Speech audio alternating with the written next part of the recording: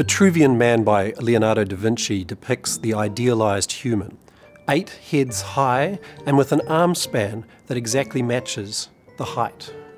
At 6'5", or 1 metre 97 centimetres, I was already at the high end of the normal curve. But I have an arm span that's a full 15 centimetres wider than my height. And so I very much know that one size does not fit all. When I wanted to buy a shirt 10 years ago, I would go to a high street retailer that specialised in tall-fitting clothing. And in my size, in a tall fitting, I might be able to choose between the white one, the blue one, and if I was lucky, the grey one. Today, I have online retailers who know my exact dimensions and can precisely create a shirt that will fit just me. From 253 different fabrics, 3 different styles of sleeves, 15 collar styles, 10 different ways of finishing the cuffs, 7 ways of finishing the front of the shirt, and 18 possible arrangements of pockets, 4 different ways of finishing the back, as well as 3 different ways of finishing the bottom, 41 different styles of buttons, 31 threads to sew those buttons on, and 9 possible styles of contrast fabric using up to 352 different contrast colours. 693 trillion shirts that fit me precisely. In our healthcare system, in contrast, we are still designing the services that we provide largely around the Vitruvian patient, a health system that expects that people will fit right into the slot that we have designed for them, where we provide a similar service for multiple different people and where we recommend an intervention which they will then follow, leading to a positive health outcome. When it comes to implementing good health advice, it turns out things aren't nearly so simple. Eat more fresh fruit and vegetables is a message we've all clearly heard, and yet, for many reasons, people don't always follow the recommended diet and exercise that health professionals have been telling them about, even when they actually want to improve their health. Likewise, people are unlikely to take the medications they're prescribed often, and we don't necessarily do the exercise that has been recommended to us to rehabilitate specific injuries. Every person is different, and we need to recognise that in the way that we deliver our health services. In fact, the idea of personalised healthcare has become a rallying cry, focusing specifically on the idea that by analysing your genome, we could find out about the way that you're wired so that medications could be prescribed for you that are effective or more effective, and that interventions can be well tailored to your physiology.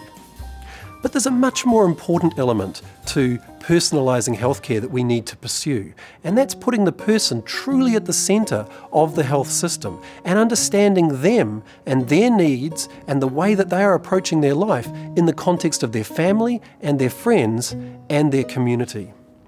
We've put far too much focus on specific solutions such as treatment interventions, medications, and other evidence-based approaches that we know, if followed, will lead to a positive health outcome. But we need to now recognise the amount of focus that needs to be put on the problem of why do people not pursue these things when they're recommended. Recently, I dislocated my knee. A painful experience and one I was certainly motivated to get assistance with.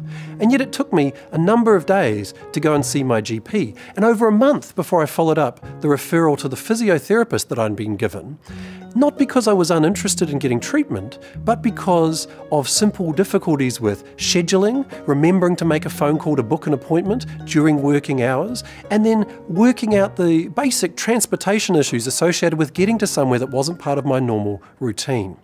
During that delay, I further injured my knee, complicating the picture. These are the kinds of things that we need to be increasingly focused on. Interestingly, new technologies are now giving us far more information about these everyday behaviours. I'm hoping next time I go and see my GP that she asks me what my average heart rate has been, because I'll be able to gleefully give her the last 600 measurements that my watch has collected over the preceding 4 days. Well, whether it's that data or something else, increasingly as consumers, we are becoming empowered with knowledge about what's really going on for us in our pursuit of health and wellness, and the prompts that we may get from that are likely to be able to lead to positive behaviour change. I suspect this is going to lead to a crisis of confidence for health professionals who are going to be confronted with data about their individual patients telling them that we're not always doing the things that we've been recommended to do. Once we get over this crisis, though, I believe that this will refocus our health system on its primary role, which is not merely designing and recommending health interventions, but is focusing itself on being an enabler of positive behaviour change, that every health professional is first and foremost there to assist with changing the behaviour of the clients that they work with. In this way, we're not just focusing on the main ingredient of good health, but all of the ingredients that together come to produce the recipe for health and wellness. With this combination of new technology empowering consumers, clear feedback on behaviour, refocusing health professionals on what their true role is, I believe that the century ahead has the potential to see a dramatic shift towards improved health and wellness statistics. And that's a change that I'm looking forward to.